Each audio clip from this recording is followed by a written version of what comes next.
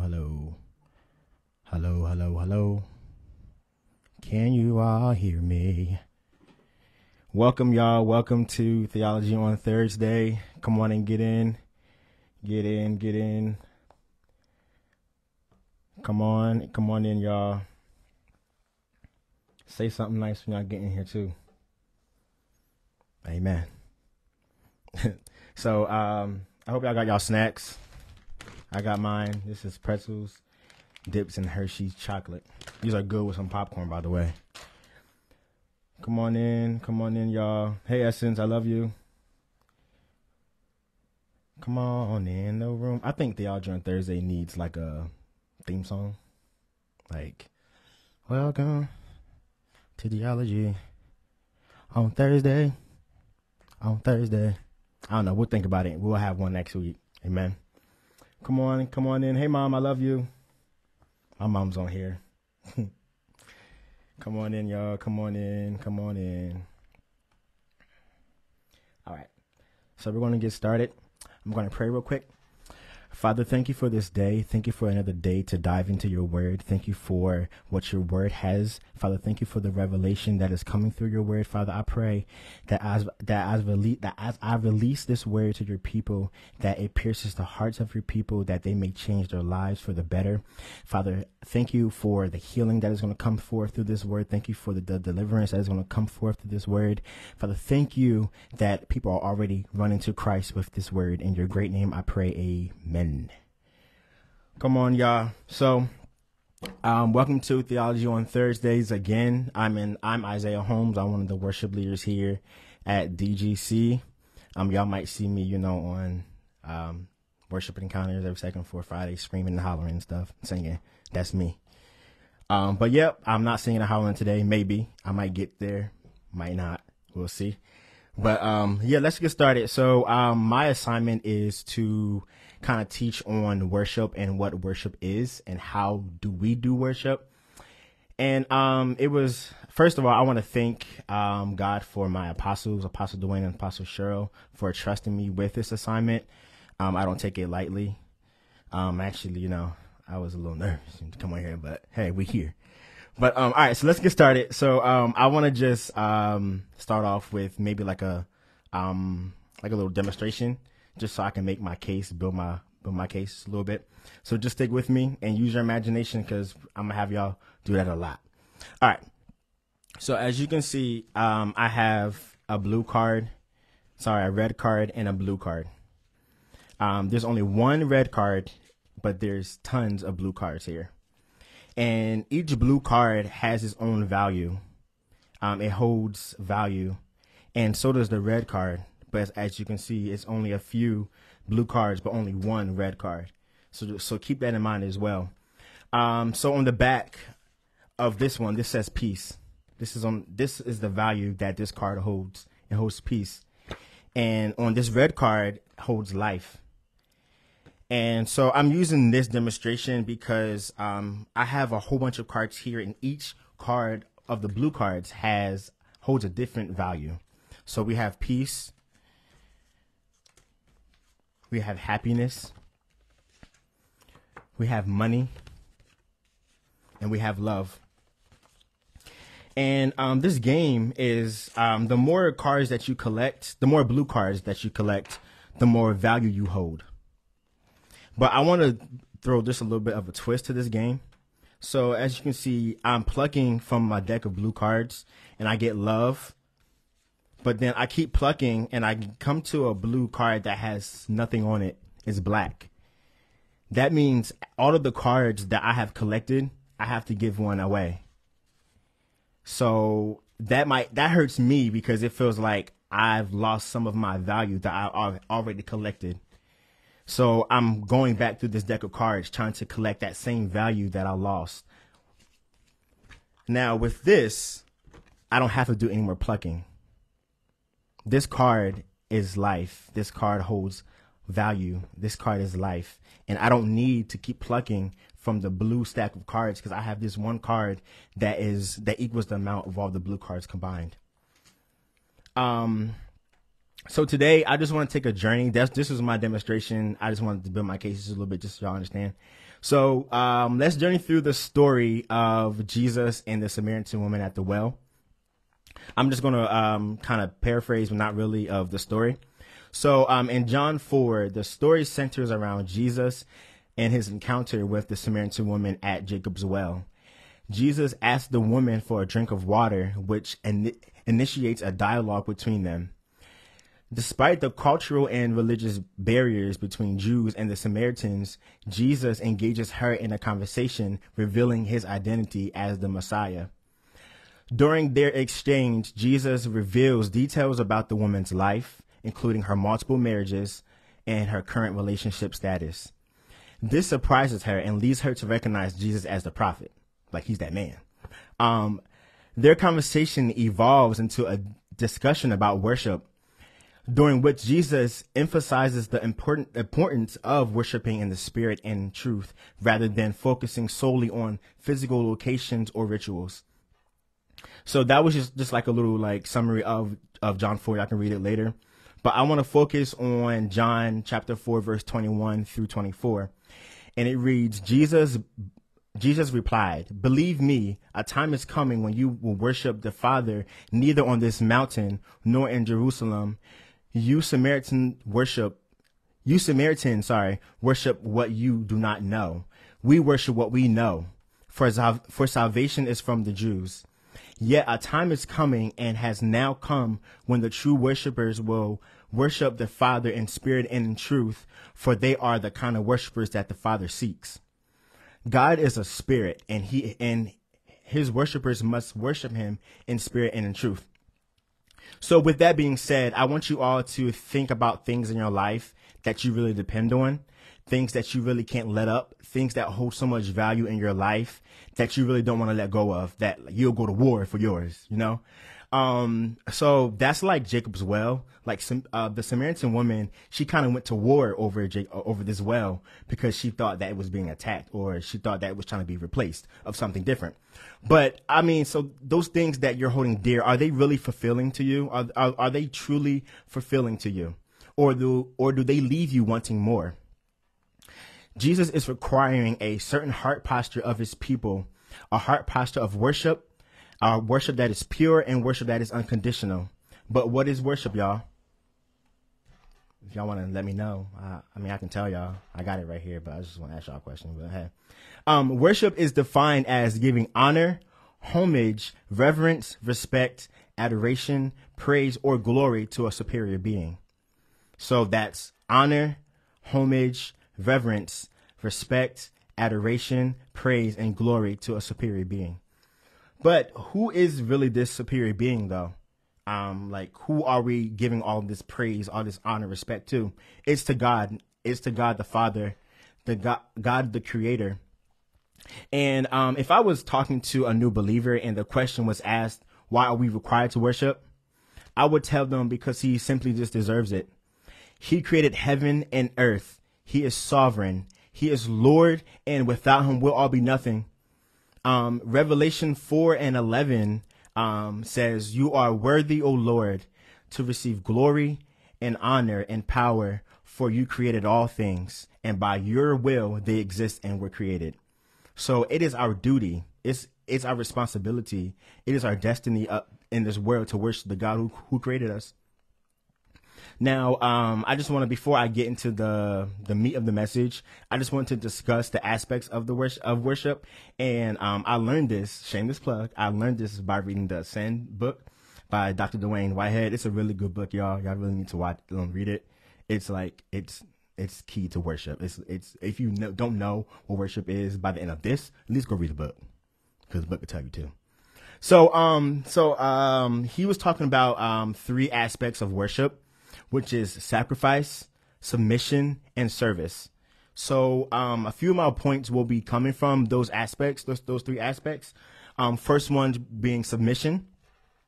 So the Samaritan woman went back and forth with Jesus. She was certain that the Jacob's well was exactly enough because it gave her what she thought she needed. Like what she thought she needed. And for a second, I want you all just to close your eyes and just like use your imagination and just I'm getting ready to explain how the woman described the well, Jacob's well, because this is how I think she described it. So, y'all, imagine this well. The well was built to perfection, y'all. Like, there was no flaw in this well. The stones were placed at the right spot. It was very durable, and it was not likely to be destroyed. I'm sure it had a ledge somehow to sit down after church. You go to the well, have a little chit chat before you go home and dinner, chicken, stew, rice, all that soup. Yeah, they sat down just to have like a quick conversation. That's what I'm picturing at the ledge, like conversation at the well, you know? So, I'm sure it had somewhere to sit down. The well was so deep that you really couldn't look down and actually see the water. It was like a black hole.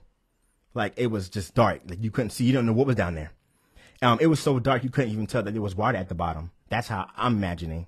Although that there was the water, it was so black in the well, but there was always water at the bottom waiting for whoever needed it at the time. The water for Jacob's well was easy to access. You were able to get some water quickly without working so hard. It's just like a straight trip up and down. You put the bucket down and you come back up with some water. You didn't have to give the well anything in return. To get the water, it was free. All you needed was a bucket to hold that water. So also, I want you to close your eyes again and imagine how the woman was listening to Jesus explain what his well looked like. So she physically didn't see the well, the stones that he was talking about. It was only Jesus telling her about this well. So she probably assumed that the well was very small. It didn't have a lot of water, because if I can't see it, what kind of water is in there? Like what's the benefits for me, you know? And she probably pictured this miniature well small enough to fit in someone's pocket. Because again, she couldn't see it, so she had nothing to compare it to. And I was thinking, like, it's hard. I understand her pushback with Jesus when he was telling my well was better, because it's hard to really agree to something when you really can't see what you're getting yourself into. But little did she know, the well that Jesus has gives life. It gives life. And this well was so fulfilling that you wouldn't have to keep going back to this stack or to another well to get the satisfaction that you need, because all the satisfaction that you need is with Jesus, and he gives life. Now, I have to give it to her, though. She did make a good claim about this well. This well sounds like it's the way to go. Like, her sales pitch was top tier. If she was selling me something, I'd buy it quick. But what I noticed was the well was so dark that you couldn't see. It could have been anything down at the well. So it could have been blood that she brought up from the well. It could have been poison. It could have been mud.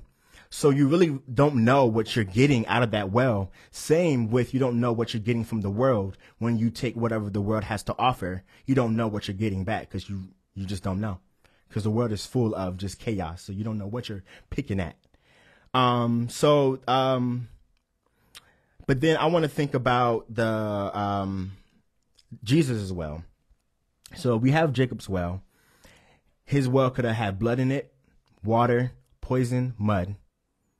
I want to put it to my point with the world having different things that they offer. It could have been bad for you. It could have cost you some things, some bad things. But think about the well that Jesus has. The outcome is always the same. The outcome is always life. It's always going to be life. And the satisfaction that we get from Jacob's well might not be as good as the last one. So you see, I have love here, but then I have happiness here. But then I get one of these black cards that I pull from this pile. I got to put one down. Now I don't have it no more. So I got to pick something else up again, but it's still black. I got to put something else down too. So you never know what you're getting with pulling from what the world has to offer, but with the well that Jesus offers, it's always life. Y'all all right? Say y'all right in the comments. We'll make sure y'all good and y'all sticking with me. All right.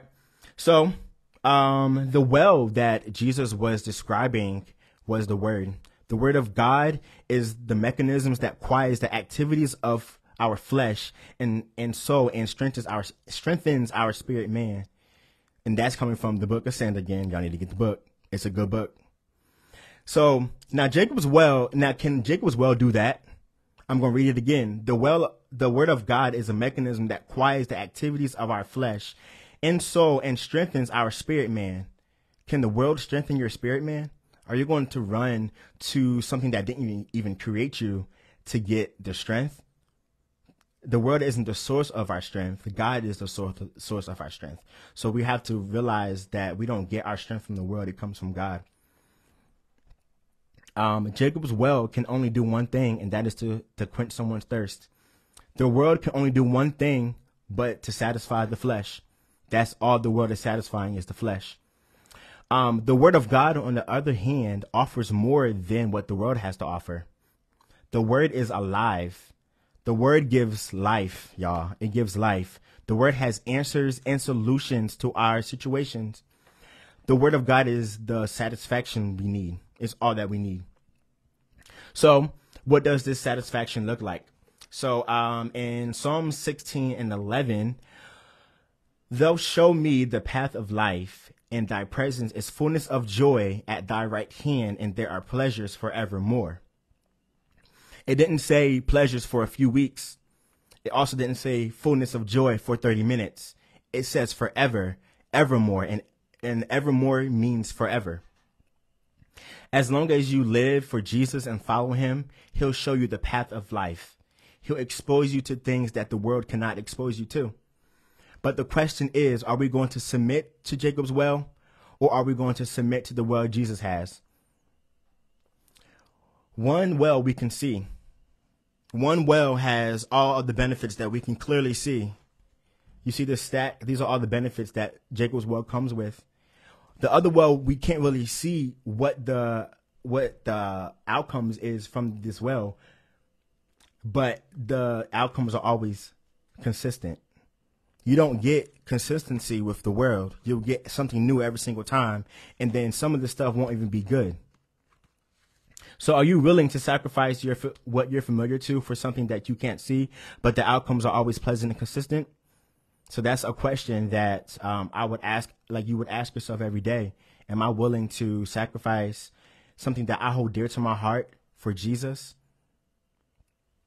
All right. So sacrifice is actually my next point. So I want to talk to y'all about the sacrificial part of worship. Why we are called to worship. God is a God who lacks nothing. He literally doesn't lack anything. So why does he really demand it from us? When I first started to take this walk with God seriously, I'm like, why would God do all this stuff? It's so much, like, he wants so much from me. Like, what? But the answer I have to that is we were created to worship. We were created to live the life as worshipers. In Isaiah 43:21, it reads, "The people I formed for myself, that they may proclaim my praise." So we were created by him. He is our Father. He is our creator. We ought to worship him because he deserves it, because he created us. He created everything. So, but sometimes God's way doesn't really seem appetizing. So I'm going to really be honest. It does not seem appetizing. He requires a lot of us. There's things that he wants us to do that don't really make sense. We don't know why he wants us to do it, but we have to be obedient, right? Living a life of worship means we have to sacrifice our will for God's. It's hard because our will tailors to what our flesh really needs. Like if our flesh needs some money, our flesh is going to get that money by any means necessary. And the outcome of doing that can always come back to bite us in the butt. So when our flesh is satisfied, it's really hard to let go of what's really satisfying us. Because our flesh is really easy to manage. We can get what we want. We can get it quick. But God's will literally have you do the complete opposite of what your flesh wants you to do. It's really a hard decision, but it's a decision that we need to make, and we need to make it now. We all have to die daily. Walking with God isn't just dying one day. Now, it would be great if today I'm down to my flesh, and that means I can really just have it all, but that's not it. I literally have to wake up every day and die to my flesh daily because my flesh does not want what God wants. because what God wants, we have to work to do it. We have to sacrifice to do it. But what our flesh wants, we can do it. We can get it quick. We can get it done quick.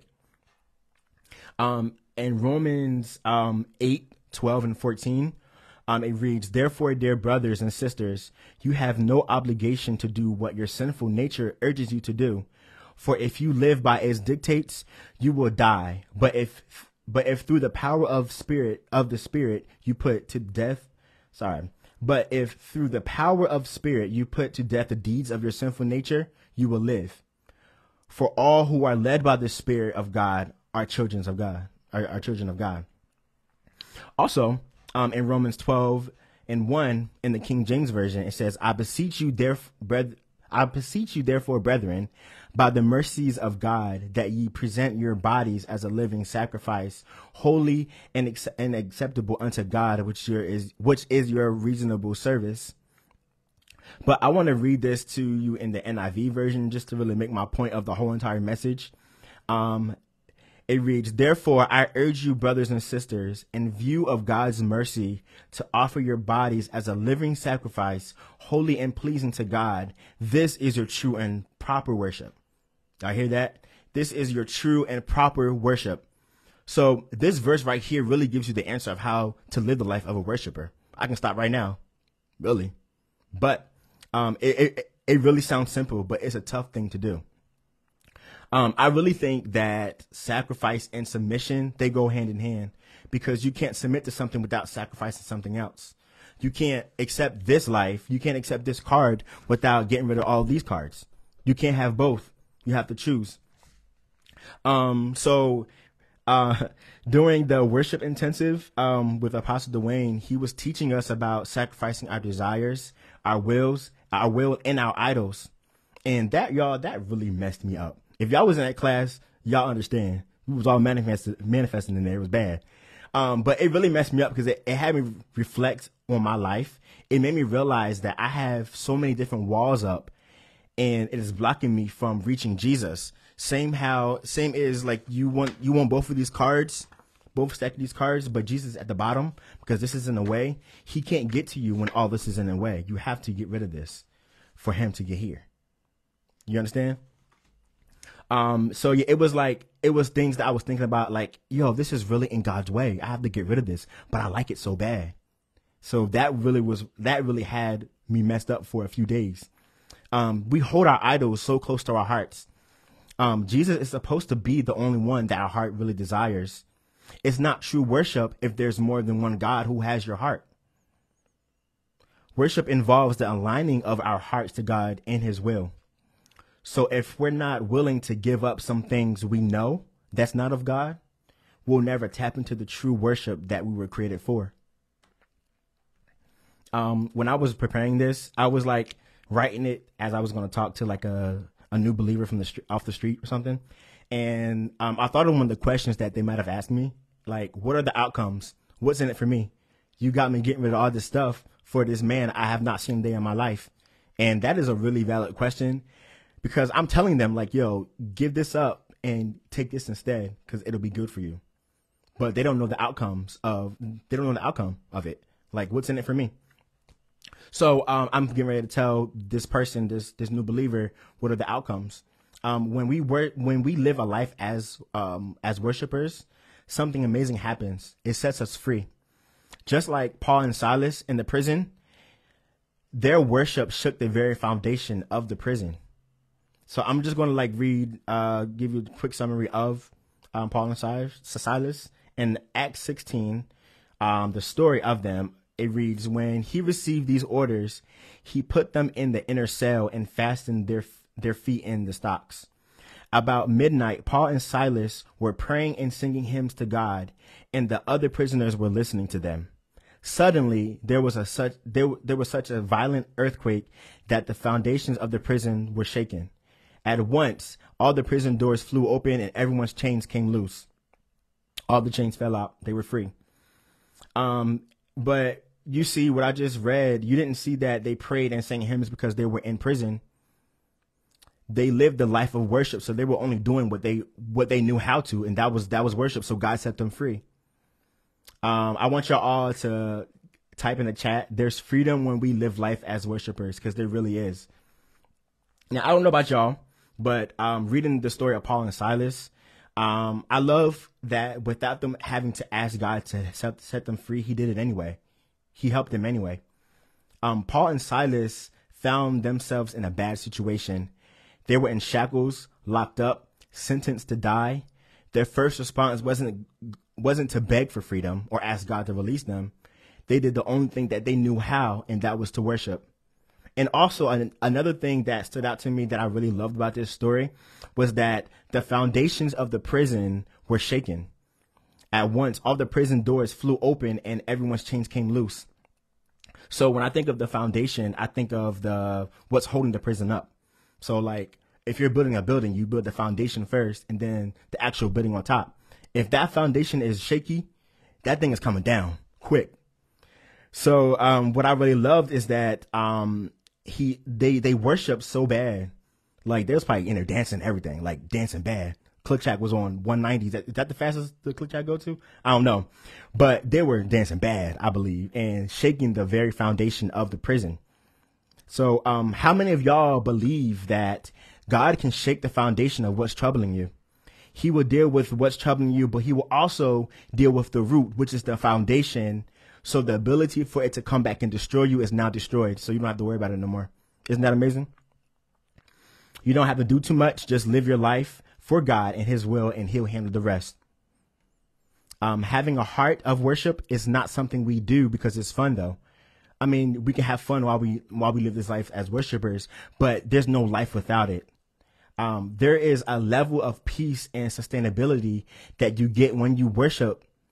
In Philippians chapter 4, verse 7, it reads, "And the peace of God, which surpasses all understanding, will guard your hearts and your minds in Christ Jesus." So there's supernatural peace that comes to you when you cry out to the Savior and you live your life as worshipers. And don't think for a second that he does not hear you. He does not hear your cry, or he doesn't see how good that you're living your life, because he does. He sees you. He hears you. In Psalms 116 verse 1, it says, "I love the Lord, for he heard my voice. He heard my cry for mercy, because he turned his ear to me. I will call on him as long as I live. The cords of death entangled me. The anguish of the grave came over me. I was overcome by distress and sorrow. Then I called on the name of the Lord, and he saved me." You call on the name of the Lord, and he's there for you. When troubles come, I challenge you all to allow worship to be your first response. So one of the third aspects of worship is service. We see it all the time. We see singing, intercession, dancing, instruments, studying the word, poetry, painting. Those are all services of worship.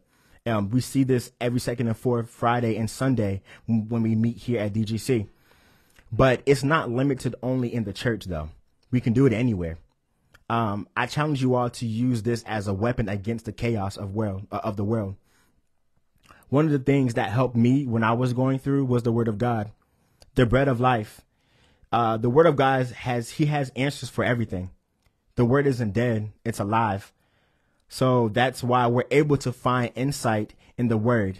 It's not only just for history, but it's for future as well.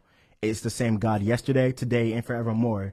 It's the same word yesterday, today, and forevermore. It's never going to change, but it's always going to be alive, and it's always going to be present in whatever you need for it.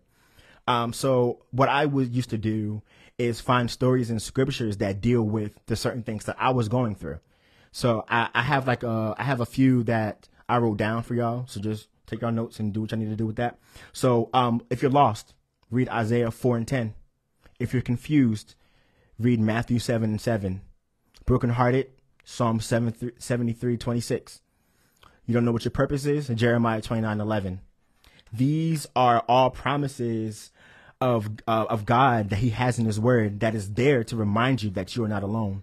That's one of the outcomes of you living life as worship and using the word as to fight your battles. It literally fights the lies of the enemy, because all the enemy does is lie. And when you feed your issues with the promises of God, those lies, they get thrown out the window because they don't matter. because it's lies. All the devil does is tell lies.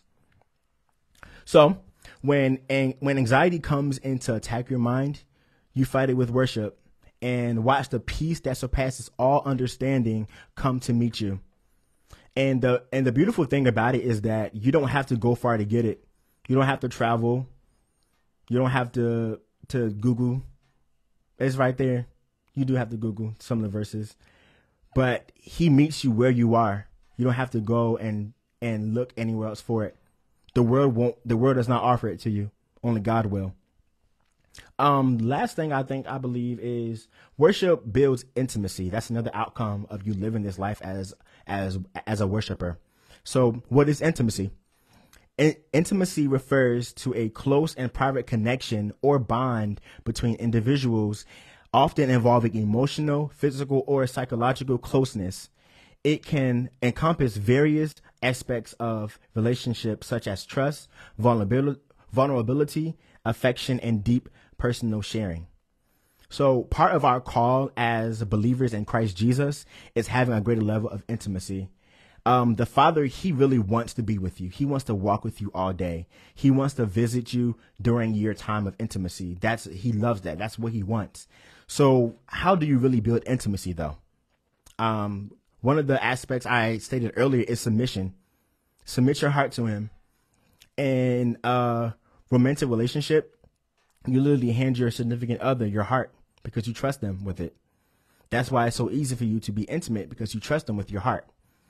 Submission to God is a hard thing to do because it always doesn't feel good at the time. We have to give up a few things to fully submit. But in that submission, you gain Jesus. Because you died to your flesh and you give up what you held dear to your heart, that's when Jesus comes to meet you. Intimacy is built with your connection to the Father through your life of worship. And building intimacy is not just good for your soul, but you get to know who God is for real. He exposes himself to you differently than you knew before. Intimacy is built when we removed all idols from our lives and replaced them with God and his word. Because idols, they limit the ability for intimacy to grow between you and God. So think about that. Those things that you held dear to your heart, and this is God, you put them over it. He can't get to you because this is right here in your heart. He can't get to your heart like that. You have to remove these and then he gets to your heart. Amen. Having intimacy with God, it really reveals another part of him that you couldn't tap into because your heart wasn't ready to submit for it. You'll know him in a deeper way. There's so many different mysteries that have yet been revealed to you. He wants to take you deeper and deeper into him once you submit your heart. I understand not wanting to submit, because submitting is literally giving up control of giving up control over what you already have. So we want to be in control of our lives. We want to be in control of where we go, our will, what we do, how we think, how we act. But now we have to give that up, and we have to submit to someone else and allow him to guide you and to tell you what to do and tell you where to go. So you're literally trusting him to do it. It's hard because, like I said, sometimes you have to do the complete opposite of what you want to do. So, and reflecting on the encounter of the Samaritan woman at Jacob's well, we uncover profound truths about our pursuits and desires. Like the Samaritan woman, we often seek fulfillment in the wells of the world, temporary sources that promise satisfaction, but ultimately it leaves us wanting more. However, Jesus presents us with a different kind of well, the one that offers eternal life and satisfaction. This well represents the essence of true worship and intimacy with God. Through sacrifice, submission, we tap into the transformative power of worship, experiencing freedom, peace, and a deeper connection with our Creator. So as we journey in worship, we discover the profound joy of knowing who God is. We dive into the deeper depths of his love and purpose for our lives. So let us embrace worship as not merely an obligation, but a pathway to profound fulfillment and intimacy with the King. So again, we have this blue stack of cards. Each card holds a different value, but you have to lose a few. So you go running back to the same deck to get some more. And all you find yourself is you're in this cycle that never ends because you're always empty and you're never satisfied. But this one red card has the answers to everything. All you need is to throw these blue cards away and watch what the red card really holds. Watch how much value the red card really holds when it finally has to stop competing with the other blue cards. So that's all I got for y'all. I hope y'all was blessed. Y'all got any questions or any comments? I'm looking at the comments now so I can see what y'all saying. Hey everyone, hey Essence, Pastor Shar, I love you. Lacey, I love you. All right, so I just want to give y'all an opportunity to give. The giving options might be on the screen, but I don't want to mess this up. But Cash App is Destiny Global Church, and it's going to be on the screen because I don't know the rest because I just give Cash App. Amen. I need to just do Cash App, y'all. It's easy. But that's all I have. We'll see y'all tomorrow. We do have Destiny Encounter at 7:30 tomorrow. Join us online. Join us in person. I'm leading worship. Yeah. So come out and hang out with me. Come worship with me. But it was a joy talking to y'all. I really loved to explain what was on my head. I had a lot on my head, so I'm glad to get it out. But y'all have a great rest of y'all week. I love y'all, and we'll see y'all tomorrow. Peace.